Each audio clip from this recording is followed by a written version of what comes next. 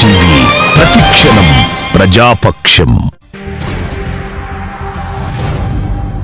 YCP పాలకులు దళితులపై చూపుతున్నది సవతి తల్లి ప్రేమనని, ఇందుకు నిదర్శనం ఈ నెలలో దళితులకు మోతగా వచ్చిన విద్యుత్ బిల్లులే నిదర్శనమని టీడీపీ దళిత నాయకులు పాలకులు తీరును ఎండగట్టారు. పట్టణ టీడీపీ కార్యాలయంలో శనివారం ఏర్పాటు చేసిన మీడియా సమావేశంలో అటు కేంద్రంలోనూ ఇటు రాష్ట్రంలోనూ దళితుల ఆత్మగౌరవం, వారి ప్రయోజనాలు, పాలకులు ఏ విధంగా కాలరాస్తున్నారనే విషయంపై వివిధ అంశాలు ప్రస్తావించారు. తొలుత బొబ్బిళ్లపాటి ప్రసాద్ మాట్లాడుతూ దళితులకు 200 యూనిట్ల వరకు విద్యుత్ బిల్లులు ఉండవని, ఉచితమని చెప్పిన ప్రభుత్వం మాట తప్పి మూత పుట్టే తీరుగా ఈ నెలలో విద్యుత్ బిల్లులు ఇస్తారని ఆరోపించారు. ఏళ్లకు బిల్లులు కాని పరిస్థితి వల్ల లబ్ధిదారులు ఇబ్బందులు గమనించాలని, తక్షణమే బిల్లులు విడుదల చేయాలని, అవసరమైతే ఈ విషయంలో ఉద్యమాలకైనా సిద్ధమవుతామన్నారు. అందరికీ నమస్కారం. మరి 1వ తారీఖు నుంచి 10వ తారీఖు లోపు తెనాలి నియోజకవర్గంలో దాదాపుగా అందరికీ కరెంటు బిల్లులు రావటం జరిగింది. జగనన్న ప్రభుత్వం దళితులకు మరొకసారి మోసం చేసింది అనటానికి ఈ కరెంటు బిల్లులే సాక్ష్యం. ఎలా అంటారేమో, మీ కపట ప్రేమతో ఎస్సీ ఎస్టీలకు కరెంటు బిల్లులు 200 యూనిట్ల లోపల ఉచితం అని ప్రకటించిన సంవత్సరం కాకముందే ఈరోజు ప్రతి ఒక్కరికి కరెంటు బిల్లులు వచ్చిన వైనం. ఒక పక్క నిర్మలా సీతారామన్ గారు చెప్తారు, ఆంధ్రప్రదేశ్ ప్రభుత్వానికి మేము 2 రూపాయలకి కరెంట్ ఇస్తుంటే 9 రూపాయలకు అమ్ముకుంటున్నారు. కరోనాలో చాలా కష్టంలో ఉన్న పేదలు కానీ చిన్న చిన్న కంపెనీలు కానీ ఎలా నడుపుతాయి అని ప్రశ్నించిన వైనం. మరొక పక్క దళితులు ఎవరైతే ఉన్నారో, ఎస్సీ ఎస్టీలు ఎవరైతే ఉన్నారో వాళ్ళకి మేము ఉచితంగా 200 యూనిట్లు ఉచితంగా కరెంట్ అందిస్తాం, కులం చూడం, మతం చూడం, ప్రాంతం చూడం, పార్టీ చూడం అని చెప్పి గట్టిగా చెప్పుకొని కరెక్ట్గా సరిసిపెట్టి సంవత్సరం గంటల 200 యూనిట్ల లోపు ఉన్న పేదలు ఎవరైతే ఉన్నారో అందరికీ కరెంటు బిల్లు వడ్డించిన వైనం. ప్రతి ఒక్కళ్ళు మీరు గమనించాల్సిన అంశం అంటే, మీరు ఇళ్లలో కూర్చొని మీ వాలంటీర్ల ద్వారా ఆధార్ కార్డులు తెప్పించుకొని వాళ్ళ ద్వారా మీరు ఇసుక బుక్ చేసుకొని దళారులకు అమ్ముతున్నారా? పక్కా ఆధారాలతో మేము చెప్తా ఉన్నాం. ఇసుక సామాన్యుడికి దొరకని వైనం పోయిన నెల 22వ తారీఖున జరిగిన అంశం ఇది. మరి దీని మీద ఎవరు మాట్లాడే పరిస్థితి లేదు.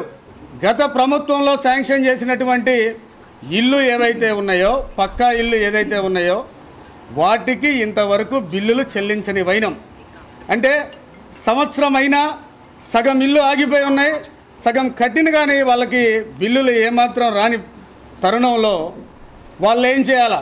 అటు గృహప్రవేశానికి నోచుకోకుండా ఇటు అప్పు తెచ్చి ఇల్లు కట్టుకోలేని పరిస్థితుల్లో చాలామంది బడుగు బలహీన వర్గాలు ఎదురు చూస్తూ ఉన్నాయి. గత సంవత్సరం నుంచి ఎదురు చూస్తూ ఉన్నాయి, ఇంకా బిల్లులు వస్తాయి అని. ఆ ఇల్లు కట్టుకునే వాళ్ళకి మీరు చెల్లించిన పక్షాన మేము వారికి అండగా ఉంటాం. ఆందోళన చేయడానికైనా మేము సిద్ధమే. ఈ కరోనాలో మీరు మా మీద ఎన్ని కేసులు పెట్టినా ప్రజల పక్షాన మేము తెలుగుదేశం పార్టీ వారి తరపున పోరాటం చేస్తూనే ఉంటుంది. ఈ కరెంటు బిల్లులు చెల్లించేంత వరకు మేము ఆందోళన చేస్తామని సభాముఖంగా తెలుపుకుంటాం. మల్లవరపు విజయ్ మాట్లాడుతూ మహారాష్ట్రలో బాబాసాహెబ్ అంబేద్కర్ రాజగృహంపై దాడి చేసిన వారిని కఠినంగా శిక్షించాలన్నారు. రాష్ట్రంలో తూర్పుగోదావరి జిల్లా జగ్గారావుపేట మండలంలో సచివాలయం నిర్మాణం కోసం మాజీ ముఖ్యమంత్రి ఎన్టీఆర్ విగ్రహాన్ని తొలగించిన తీరు అమానుషమన్నారు. అమరావతిలో గత ప్రభుత్వం అంబేద్కర్ విగ్రహం నిర్మాణం కోసం శంకుస్థాపన చేసి కొంతమేర నిధులు కేటాయించారని, నేటి ప్రభుత్వం విజయవాడ స్వరాజ్య మైదానంలో ఏర్పాటు చేయడం సరైన విధానం కాదన్నారు. స్వరాజ్య మైదానం కోర్టు వివాదాల్లో ఉందని ప్రభుత్వానికి తెలీదా అన్నారు. అంబేద్కర్ విగ్రహం నిర్మాణ విషయంలో వైసీపీలోని దళితులు స్పష్టమైన హామీని పాలకుల నుండి పొందాలనే భావనను విజయ్ కుమార్ వ్యక్తం చేశారు. తెనాలి తెలుగుదేశం పార్టీ తరఫున బిఆర్ అంబేద్కర్ 125 అడుగుల విగ్రహాన్ని అమరావతిలోనే నిర్మించడానికి దానికి ఒక స్మృతివనాన్ని ఏర్పాటు చేసి దానికి 20% నిధులను కూడా విడుదల చేసి పనులు జరుగుతూ ఉన్న సందర్భంలో మరలా ఈ ప్రభుత్వం లేదు ఆ విగ్రహాన్ని మేము విజయవాడ స్వరాజ్ మైదానంలోకి మారుస్తున్నాం, మేము పెట్టేదే ఖచ్చితంగా కట్టి చూపిస్తామని అంటున్నారు. అయ్యా, ఈ ప్రభుత్వాన్ని నేను ఒకటే ప్రశ్నిస్తూ ఉన్నాను. ఏ విధంగా మీరు స్వరాజ్ మైదాన్లో డాక్టర్ బిఆర్ అంబేద్కర్ 125 అడుగుల ఎత్తు విగ్రహాన్ని నిర్మిస్తారు? స్వరాజ్ మైదాన్ కోర్టులో ఉన్న విషయం రాష్ట్ర ప్రభుత్వానికి తెలియదా? అంబేద్కర్ గారు తను చనిపోయే ముందు కాలంలో బౌద్ధిజాన్ని తీసుకున్నారు. బౌద్ధ మతం యొక్క ఆనవాళ్ళు అమరావతిలో ఉన్నాయి. ఆ కారణాన్ని బట్టి ఆనాడు ఉన్నటువంటి చంద్రబాబు నాయుడు గారు అంబేద్కర్ 125 అడుగుల ఎత్తు విగ్రహాన్ని అమరావతిలోనే నిర్మించాలని పూనుకుంటే, ఈనాడు ఈ ప్రభుత్వం మాది దళిత ప్రభుత్వం, దళిత పక్షపాతులం, మేము దళితులకు మేము న్యాయం చేస్తాం, దళితులను అన్ని విషయాల్లో మేము ముందు పెడతామని చెప్పి స్వరాజ్ మైదానానికి తరలించే విషయం ఏదైతే ఉందో ఇది దారి తప్పించడమే అనేది మాత్రం మేము ఈనాడు సమాజానికి సూటిగా చెప్పదలుచుకున్నాం. కాబట్టి వైఎస్ఆర్సీపీలో ఉన్న దళిత నాయకులు కూడా ఈ విషయంలో మీ ముఖ్యమంత్రి దగ్గర సరైన స్పష్టత తీసుకోవాల్సిన అంశం ఏదైనా ఉంది. ఎన్నాళ్ళు మోసపోతారు, ఎన్నాళ్ళు మోసపోదాం. కాబట్టి ఈ విషయంలో ఖచ్చితంగా ప్రభుత్వం క్షమాపణ చెప్పి తీరాలి. ఆ తర్వాత మరొక విషయం, ఈ రోజున జగ్గంపేట మండలంలో, జగ్గంపేట రూరల్లో అక్కడ ఒక గ్రామ సచివాలయాన్ని కట్టడానికి స్వయాన మాజీ ముఖ్యమంత్రి వర్యులు తెలుగుదేశం పార్టీ వ్యవస్థాపకులు ఎన్టీఆర్ విగ్రహాన్ని తొలగించేశారు. ఏంటండి ఇది?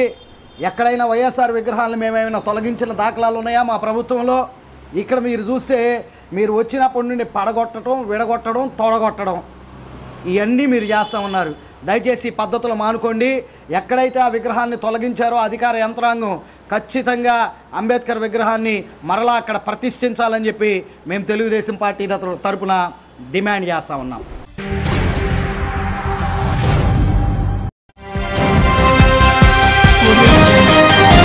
టుడే టీవీ ప్రతిక్షణం ప్రజాపక్షం.